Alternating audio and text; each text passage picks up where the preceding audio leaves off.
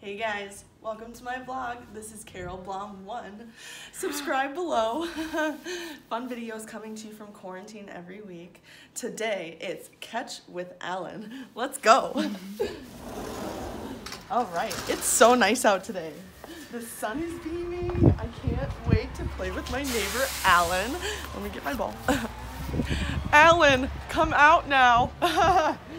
Daily game of catch time. Hey Alan, how's your day going? Cool. Okay. Alan, you forgot to do your exercises. Okay, try again. Try again. That was a good try, Alan. Okay. Ready? Shoot, Alan. Oh, it went down. We lost the ball, guys. Well, I guess our catch is gonna have to take a quick pause. Wasn't going well anyway. Alan hasn't been doing his exercises. Come back again tomorrow. What's up, everyone? Pastor Lucas here, middle school ministry pastor at Westwood Community Church. Joining you today, obviously, from my apartment, my tiny little apartment where you can see everything. We have no storage, so we got our bikes in the corner and my two cats fighting in the corner of the screen. That's Breeze and Winona. I totally didn't mean to put them in there, but they're there. Breeze, by the way, is named after Drew Brees, the Saints, the quarterback of the Saints. Love that guy. Anyway, so those are my two cats. They'll be hanging out while we hang out tonight. Hey, I am super excited that you're choosing to be with us tonight at Westwood Students Online. I think it's going to be just an amazing experience tonight, and God's going to move in incredible ways as we gather together to worship together, to learn together, and to just be together. So I'm excited to be together with you tonight. I hope you're excited to be together with me. Hey, we're doing something every week called the Student Spotlight, where we are asking two students each week, one middle schooler and one high schooler, to film themselves and share with us how their quarantine life is doing. Specifically, answer two questions. One, what are they doing to pass the time? What weird hobbies have they picked up? What movies are they watching? What books are they reading? What are they doing to pass the time? And number two, how is God moving in their life right now? What's God speaking to them during this difficult season? So our two student spotlight students this week are 7th grader Natalie Vassar. What's up, girl? And the one and only, the amazing senior Jacob Rasmussen. So check out their videos. Hi guys, it's me, Natalie here. I hope you're all having a good week. This past week has been kind of a struggle because my grandma was stage 4 cancer. It was going to take us on spring break to Florida, but that's not happening now. So I'm just kind of sad because this is usually the kind of time that we get to spend with her. I want to read you this verse. For I know the plans I have for you, declares the Lord. Plans to prosper you and not to harm you. Plans to give you a hope and a future. Jeremiah 29:11. That last little bit that says plans to give you a hope and a future. He has a future for you and for me. I just hope you guys know that, okay? I will pray to God this week and ask Him for comfort for all of us so that we can all be happy. I hope you have a good day. Guys, I just wanted to let you guys know some things that I've been doing to focus on God during this time. And number one is just staying connected to people. Digital devotionals, texting, FaceTimes are all great things to do to stay connected with your leaders and to ask questions, express your concerns. Obviously, it's a disappointing time right now for a lot of us, but just to have them to reassure us that God is so in control and that He has so much more in store for us after this is very, very powerful and beneficial, and I think that you guys should all take part in that. Obviously, it's a great time to be a light, so reaching out to people who may not know Jesus or who may have questions about what's going on, that's a great opportunity for you to just be a light and make a difference. Also, some of my friends and I have been doing drive-up worship nights at Westwood where we just drive our cars and park, stay distant, but we're there together and worshiping the Lord together, and I think that that's a great opportunity for us to gather as a group and worship, but also just stay distant and stay wise about what's going on. So if you guys want to get involved in that, for sure do it.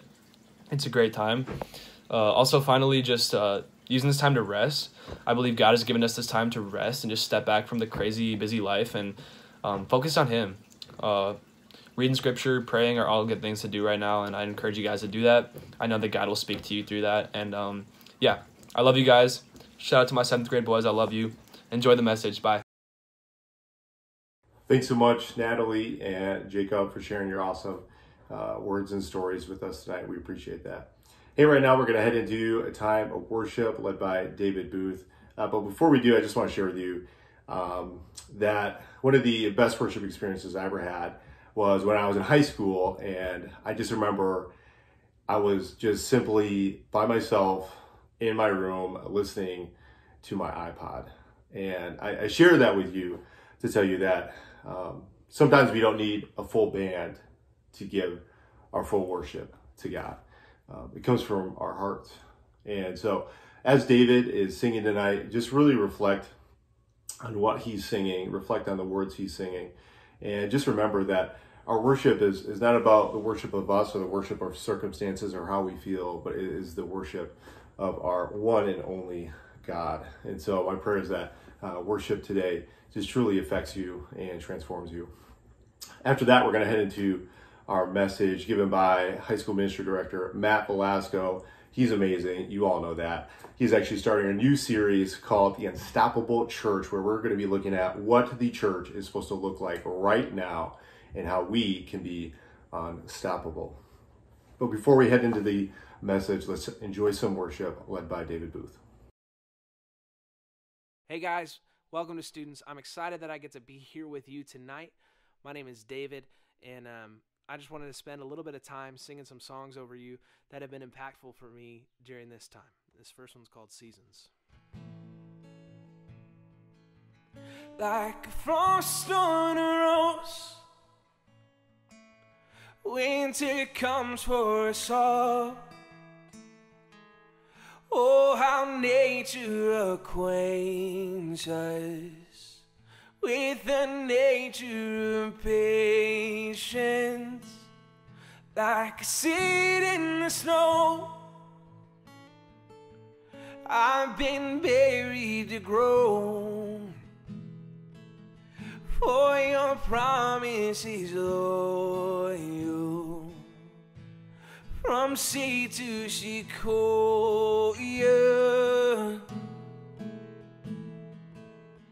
And I know, though the winter is long, even richer the harvest it brings. Though my waiting prolongs, even greater your promise to me. Like a seed, I believe that my season will come. Oh, Lord, I think of your love like the low winter sun. As I gaze, I am blinded in the light of your brightness. Like a fire to the snow, I'm renewed by your warmth. Melt the ice of this wild soul till the bearing is beautiful. I know, though the winter is long, even richer the harvest it brings. Though my waiting prolongs, even greater your promise for me. Like a seed, I believe that my season will come.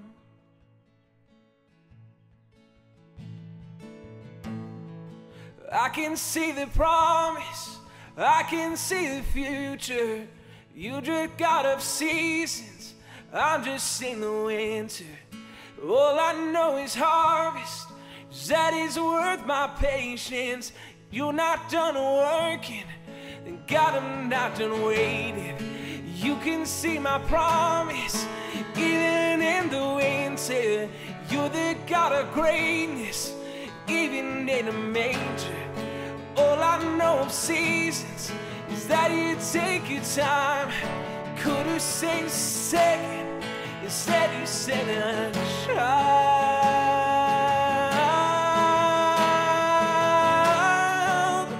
Though the winter is long, even richer the harvest it brings.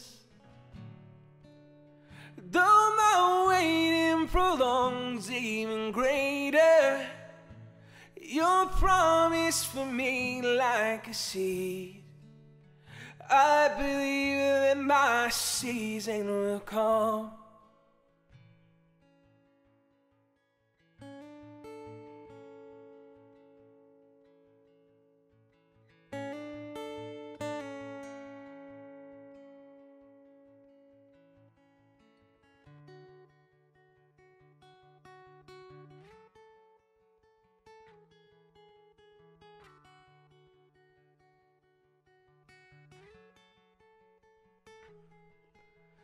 God of creation, there at the start, before the beginning of time.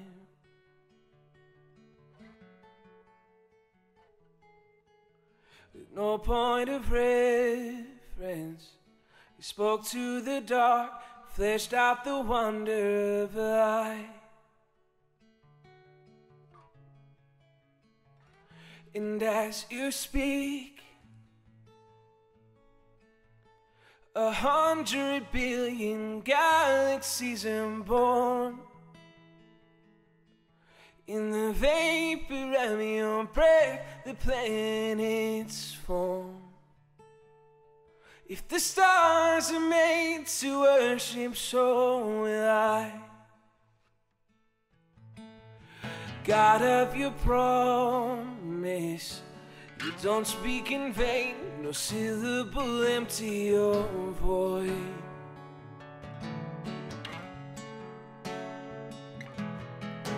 For once you have spoken, nature and science follow the sound of your voice.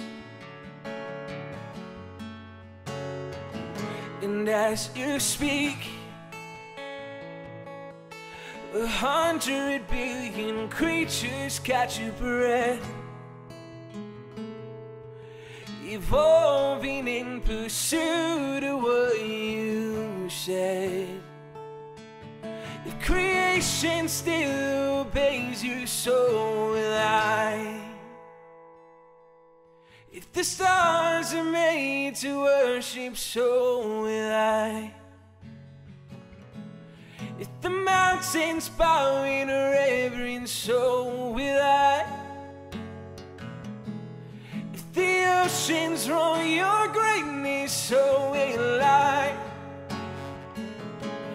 For if everything exists to lift you high, so will I. If the wind goes where you send it, so will I. Rocks cry out in silence, so will I. If the summer of all our praising still falls shy, then we'll sing again 100 billion times. God of salvation, you chased down my heart through all of my failure and pride.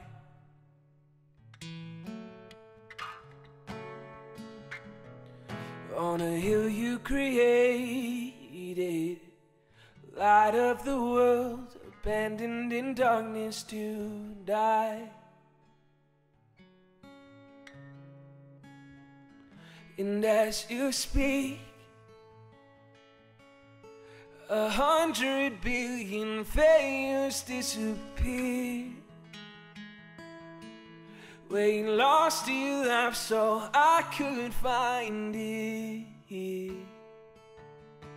If you left the grave behind you, so will I.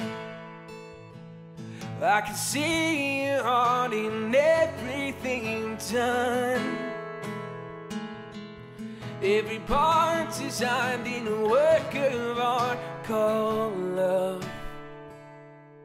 If you gladly chose surrender, so will I.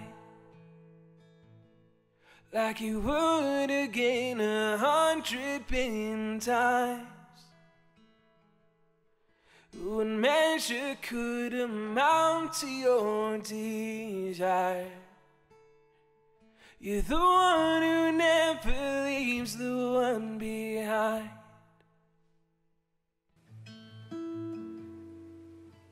God, we thank you so much for the season that you've put us in. Though it may not be hard, it may not be easy at times. Lord, we know that you've placed us here for a reason. Would you give each and every one of us the wisdom to see what you have in store for us? And will we all cling to the hope that you give us on your cross? We thank you for all that you're doing. We all said, amen. What's up, friends? Matt Velasco here. I'm the high school ministry director over at the Hastings campus. So if you're from Bush Lake, so nice to meet you. If you're a middle schooler, so nice to meet you. Really excited that I get to talk to you tonight over the interwebs, online, digitally, on YouTube, wherever you are watching. I want you to know one thing. This might be one of the most important things I say to you tonight, and that's just that I love you. Honestly, I really truly love you, and I really truly miss you. And I don't know about you, but I'm an introvert, and so this whole social quarantine thing isn't that bad. I haven't showered yet today. If I'm being honest, I haven't brushed my teeth yet today. I haven't shaved in like a week. I know you can't really tell. It's really ugly. Somehow my fiance still loves me. It makes no sense sometimes when I look at my face, but regardless, I'm just so happy to be here. But it's kind of been fun.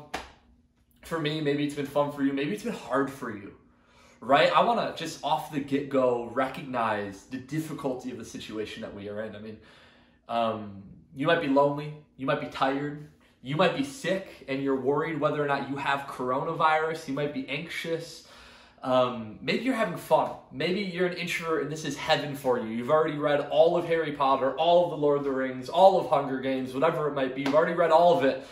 And you're just having the time of your life wherever you land on the spectrum. So glad that you've tuned in with us tonight. We're going to be starting a new series called Unstoppable Church. And something that I've been talking to our high school ministry leaders about this week is this phrase, this motto that is kind of my personal motto and our high school ministry leader motto. And I want it to be your motto too, whether you are a 6th grader or a 12th grader. During this quarantine period, during this unprecedented time. And that's this: ministry never stops. Right, I want you to repeat that after me. Ready? 3, 2, 1. Ministry never stops. And if you didn't do it, I'm going to give you one more shot. 3, 2, 1. Ministry never stops. And it's so important that we recognize the fact that ministry never stops. Even if you're stuck at home, you can still have an impact in your school. Even if you're stuck at home, you can still tell your friends about Jesus. Pick up the phone, call them. Snapchat them, FaceTime them, text them. Get on Discord and play Fortnite or Apex Legends or Call of Duty Warzone with them. And if you play Call of Duty Warzone, let me know. In fact, I'm going to put my battle.net, I play on PC, I'm going to put my battle.net info right up there. Add me as a friend, and I will play Call of Duty Warzone with you. But seriously, take this as an opportunity to do ministry, because ministry never stops. And that's what the Unstoppable Church is all about. You know, COVID-19, coronavirus, nothing is ever going to stop the Church of Jesus Christ. Nothing is ever going to stop the Church of Jesus Christ. So I'm going to pray for us real quick, and then I'm going to get into really the meat of this message tonight. It's going to be quick, and then y'all are going to head into small groups. So pray with me. Lord, we are so thankful, so glad that we get to gather. Lord, we don't know what's ahead of us. We know it's hard. We know this might be scary. It's unprecedented. But Lord, the church is unstoppable. Ministry never stops. And Lord, we are so thankful for that truth. Thank you for the cross. Thank you for the gospel. Be with us, Jesus. Give us peace. Heal our land. And we will stand in awe of what you do. We love you, Jesus. We love you, Father. We love you, Holy Spirit. We praise things in your name. Amen. Hey, if you have your Bibles, you can open them up. We're going to be reading from Acts chapter 2, starting in verse 42, all the way to verse 47. It's going to be a powerful scripture for us to read. I'm going to give you just a couple of moments to turn to that. It might be awkward silence. I'm going to drink from my throat coat. One more. It says this, starting in verse 42. And they devoted themselves to the apostles' teaching and the fellowship, to the breaking of bread and the prayers. And awe came upon every soul, and many wonders and signs were being done through the apostles. And all who believed were together and had all things in common. And they were selling their possessions and belongings and distributing the proceeds to all as any had need. And day by day, attending to the temple together and breaking bread in their homes, they received their food with gladness and generous hearts, praising God and having favor with all the people. And the Lord added to their number day by day those who were being saved. Tonight I want to talk to you about a big word. This big word is ecclesiology. I want to spell that for you. It's E-C-C-L-E-S-I-O. What'd I say? E-C-C. Hold on. Wow. E-C-C-L-E-S-I-O-L-O-G-Y. Ecclesiology. One more time. That's E-C-C-L-E-S-I-O-L-O-G-Y. Ecclesiology. And that's a big theological word. If you're a high school student, you've heard me talk about it before. If you are an 8th grader in upper room, you've heard this by now. And what that means is just simply the study of churches, the study of the church, the theology of who the church is, and really just a practical lesson of what that is. And this is actually what's talked about right here is the 2C churches. The first one, you may have heard this before, is a lowercase c church. Right, this is the gathering of Christians in a physical place. That's the lower C church, the gathering of Christians in a physical place. And then there's the big C church, which is simply God's people, the spiritual body of Christ. In fact, 1 Corinthians chapter 12, verse 27 simply says, now you are the body of Christ, and you are individually members of it. And so the little C church is the physical churches in which we meet, the physical gatherings. See, we don't have that right now. We don't. We're missing it. I miss it. I want it. My soul wants it. But friends, we still have the capital C church, which is the spiritual body of Christ. Like 1 Corinthians chapter 12, verse 27 says, each individually members of that church. And when we talk about the unstoppable church, we are simply saying that no virus, no disease, no outbreak, no trauma, no nothing can stop the church of Jesus Christ, the capital C church. And I want that simply to just be an encouragement to you. Because you are a part of a body of Christ that is unstoppable. Now the question becomes, how do we be that church while quarantined? How do we be that church while here? And I just want to offer a couple of practical things for you as I scroll down on my notes in front of me. And that's what we see in verse 47 of what we just read. Praising God and having favor with all the people. And the Lord added to their number day by day those who were being saved. In verse 46, the one before, and day by day, underline that, day by day, attending the temple together and breaking bread in their homes, they received their food with glad and generous hearts, praising God and having favor with all the people. And the Lord added to their number day by day those who were being saved. I want to pull out 3 words from that. The first one is daily. See, the church gathered daily. And friends, I don't know if you know this, but you can still gather as the church daily. You can still FaceTime your friends. You can still Zoom them. You can still Google Hangout with them. I would encourage you, start a Bible study over FaceTime. Start a Bible study over Google Hangouts. Gather with the church, your people, your small group, whoever it might be, daily. And the Lord will bless you. Do not neglect the gathering of the saints, Hebrews says. It says, do not neglect the gathering of the saints. Do not ignore coming together. And friends, while we can't do it physically, we can still do it spiritually. And the second one is gladly. You know, in a season like this, I know we keep saying it's a season. It's so hard not to. But in a season like this, man, be glad. I know it's so hard, but you know what's still true? Like, I don't know if you know this, but you want to know what is still true despite COVID-19, despite coronavirus. What is still true is the fact that Jesus Christ, the Son of God, came down and lived a perfect life from heaven. He came down, didn't sin once, lived a perfect life, died a death that we could not die, and then rose again so that we could have a life that we could not have. See, the gospel of Jesus Christ, this good news is still good, even if all the news out there is bad. Even if you turn on Fox News, CNN, NBC, ABC, CBS, whatever news it might be. Even if you turn it on and all you see is bad news, man, the gospel of Jesus Christ is still good. So know that the gospel of Jesus Christ is still good. And in the realization of the goodness of the gospel, would gladness come out of your heart? Gladness for who Jesus is, for who the Holy Spirit is, for who the Father is. You know, all theology, all scripture, it is still true in the midst of all the mess out there, of all the stuff out there. And the third thing is worshipfully. See, one thing that our high school students have been doing that I'm so proud of, that I love, is they've been gathering with social distance and they've been worshiping. Man, don't let this stop your worship. Our friends over at River Valley just came out with an amazing new song. Turn it on and worship to it.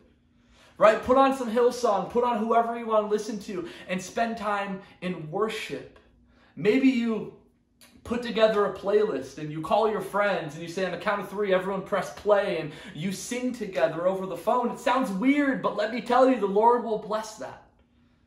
The Lord will be good to you. The Lord will be there. He will be worshiped. So think of creative ways to worship together.